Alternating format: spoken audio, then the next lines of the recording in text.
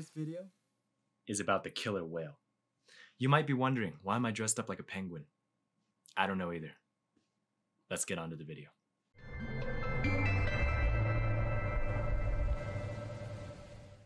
The killer whale is the lord of the seas. It's named Orca, which means of the kingdom of the dead.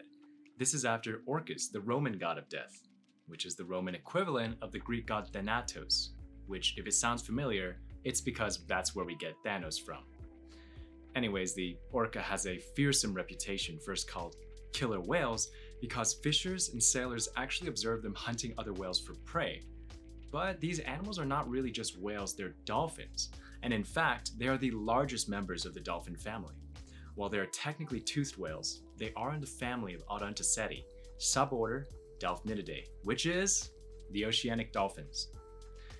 So, a couple characteristics about these creatures. Orcas grow up to about 32 feet long, a far cry from that of the blue whale, the largest whale, which can reach up to 100 feet long.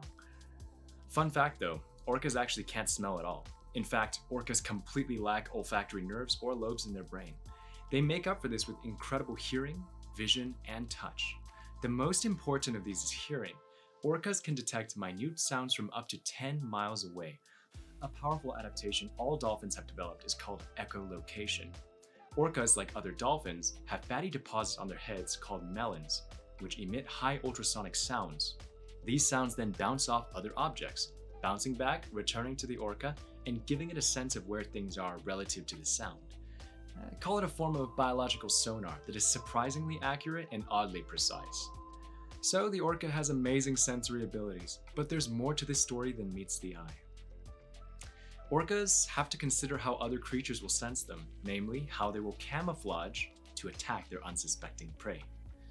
Ever wondered why certain animals are darker on the top and lighter colored on their bodies? Great white sharks also exhibit this pattern. To understand this pattern, you have to understand yourself as a fish in the ocean. Imagine yourself, all right? You're in the pelagic zone, so in the open ocean, not too deep, but not too shallow. You can see the light coming from the top of the water, the gentle rays radiating down past you and into the deep below. A predator above you in the white would blend in with the light coming from above. Now imagine you're looking down beneath you in the ocean. It's darker below, so a white object would totally stand out like a sore thumb. A black object, on the other hand, beneath you would camouflage it from your vision as it blends in with the linear perspective and the lack of light below. This is why orcas, like military airplanes, are actually white on their bellies and black on their dorsal side. Now, there are exceptions to this coloration rule. In 2012, the killer whale Iceberg was filmed by the Far East Russia project. Now, Iceberg was a completely white whale and had no pigmentation, but current evidence suggests that he actually isn't albino. His eyes are completely normal, not with a reddish hue. Instead, he probably has a special condition we call leucism, which is caused by a mutation that simply removes pigmentation. Notable examples like this have also been seen since then. In August 14th of 2020, researchers out of Southeast Alaska spotted a white orca with his or her pod. Other sightings have also been confirmed in the last 20 years. Either way, what's the point? Well, the evidence suggests that not all orcas are the traditional colors that we've come to know and love. Sometimes, not everything is black and white. Now let's talk about where the orca is truly exceptional. Fascinatingly enough, orcas are also the most widespread mammal in the world, besides, you guessed it, humans. They can be found from the Arctic to the Antarctic in warm waters and freezing waters alike. Some orcas have even been spotted in freshwater rivers, including the Rhine and Colombian rivers. As orcas have no predators, they are the apex predators of wherever they go. No other sharks or whales have been known to eat them at all. You might call these the apex predators. But orcas are not simply cold-blooded murder machines. Orcas are also very social. Let's go from the smallest social unit and move on up from there. Every orca is part of a pod, which is the closest thing to a human family. Each pod speaks with a distinct dialect and accent. Several pods together make a clan, and each clan travels together. Each clan speaks an entirely different language to other clans, and several clans which ally and communicate make a community. And living in communities is more like humans than most other animals that we know. Only 3 species of animals continue to survive after they are no longer capable of having offspring. These species are humans, pilot whales, and orcas. Every single other animal can procreate up until their death. So why is this the case? Why are we different? Well, the grandmother hypothesis explains this phenomenon, that a female will forego creating new offspring to ensure a better life for the ones that she already has. This is kind of nature's way of ensuring quality of existing kids and grandkids and not just spitting out a quantity of offspring. Orcas are extremely intelligent and have been seen doing some crazy things. They'll find ways to abuse the tide to knock a seal off of a rock for an easy snack. They'll beach themselves to bait seals to attack them and then kill and run. Orcas are the only animals also, other than humans, that have been shown to harbor culture-specific gene maps. I know that sounds complicated, but it really isn't. It means that groups of orcas from a different region have a separate culture and a separate genomic identity. It's baked into their genes.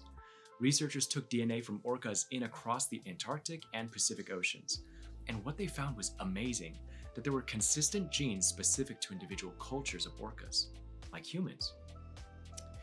Additionally, scientists have also found that orcas are not even technically just one species. That's right, the IUCN, or the organization responsible for giving taxonomic categories and classifying different species, said this in 2008. The taxonomy of this genus is clearly in need of review, and it is likely that Orcinus orca will be split into a number of different species, or at least subspecies, over the next few years. Indeed, there are multiple types of killer whales that we've observed over the last 200 years. These orcas don't appear to interbreed at all, and they're definitely genetically distinct. We call these classifications ecotypes. It's time to meet the different personalities of orcas. Within the northern hemisphere, we have 3 different types of orcas. The first type is called the resident. Resident orcas are fish specialists that target large fish schools. They usually don't move from home to home, only to follow these large fish communities. They stalk them. They mostly eat salmon, but also eat other fish like mackerel, halibut, and cod. Resident orcas live in family groups in massive social communities. Kids live with their moms their entire adult lives. Northern resident orcas in the northern hemisphere, in the very north, have an interesting habit of rubbing their bellies on beaches. We're not sure why they do this. Maybe to scratch themselves? Biggs orcas, or transient orcas, are another of the 3 types of the northern hemisphere. They are almost exclusively mammal-eating orcas, unlike their resident counterparts, and frequently travel large distances. Unlike the resident orcas, transient orcas live in smaller groups and may not always stay with their mothers for their entire adult lives. Transient orcas are particularly at risk for pollution because they accumulate so much pollutants amplified through the food web and end up with toxins all over their bodies. The last type in the northern hemisphere of orcas is called the offshore orca. Now, this type is a little bit mysterious, so we don't know too much about them as they live far away from land and usually travel in groups of more than 50 individuals. These orcas have been documented killing fish and sharks. A common indicator of offshore orcas are worn down or eroded teeth, which means that they're eating prey with hard skin. Offshore orcas are also the smallest of the 3 North Pacific ecotypes. They are, by genetic analysis, more closely related to resident orcas than to Biggs transient orcas, but all 3 types are definitely genetically distinct to each other. So that's the northern hemisphere. Let's move to our friends within the southern hemisphere. Within the southern hemisphere, there are 5 ecotypes of orcas that are observed. Type A orcas are extremely large, documented up to 31 feet long. These generally are found in the open pelagic zones of the Southern Ocean and are known to specifically target minke whales, stalking their migration. Type B large orcas are also, as the name suggests, quite large and are sometimes called pack ice orcas. These orcas are the ones who famously use their bodies to wash seals straight off of icebergs. Type B orcas also have special diatom algae on their skin, and so they often appear brown or yellow with some discoloration. Now there's another type of orca called type B small orcas, which are otherwise called Garlache Orcas. This ecotype lives in the Garlache Strait of the Antarctic Peninsula and are smaller than both type A and pack B ice orcas. They are also called type B because they have that brown and yellow diatom discoloration, and this type is usually seen hunting penguin colonies. It's not great for me. Type C orcas are the smallest ecotype in the southern hemisphere. Their nickname is the Ross Sea orca. Males reach a max length of about 20 feet or 6 meters. Their diatom coating also gives them a yellow discoloration, but their cape is significantly darker than the other orcas. They also have a prominent and dramatic slanted eye patch and have been seen mostly eating Antarctic toothfish. I didn't even know what a toothfish was until I saw it, but here's what it looks like. Their main food source is still primarily unknown. Type D orcas, or subantarctic orcas, are the fifth ecotype in the southern hemisphere. Initially, when New Zealand researchers encountered type Ds back in the 1950s, they were thought to be a mutated orca species. They're not like any other orcas. They're black and white, but unlike the other ones, this rare type also has shorter dorsal fins, rounder heads, and extremely small eye patches. We're still not sure about their food source as well, but we do know that they've been documented to eat Patagonian toothfish. So if you thought that people were confusing enough with their Enneagram Type 3, ENFP, Gryffindor Ravenclaw, Banana Peanut, personality quizzes, orcas also certainly have their own systems of type classification, and potentially even more so than humans. Some of these ecotypes are so different that they could be likely called a different species. But what's the moral of the story? Well, orcas are beautiful, fascinating creatures with extremely advanced intelligence, functional capacities, and social interactions. In a sense, they're probably among the most human-like creatures in the world, depending on your definition. But certainly, they are amazing creatures. There's no question about that. In recent years, more backlash has been given to select institutions for putting orcas in captivity for human recreation. This has pushed these creatures back up to the international spotlight and kind of protected them under the support of animal rights groups all across the world. The National Oceanographic and Atmospheric Administration, or NOAA in the US, fully protects all populations of killer whales under the Marine Mammal Protection Act. Internationally, however, it's a little more dicey. Their populations are officially protected by the International Whaling Commission, yet Norway, Japan, and Russia had previously hunted orcas until the 1980s. They now don't do as much, but there are still reports of illegal hunting going on in these countries and beyond. But are orcas dangerous to humans? The answer is no, not at all. While in the wild, there is only one instance of an orca attack on a human, and this one case has largely been disproven as a case of mistaken identity for a seal.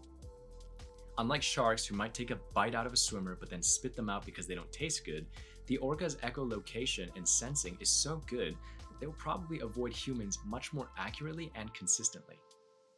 However, in captivity, orcas are significantly more aggressive and have on demonstrated occasions killed their trainers or wounded civilians.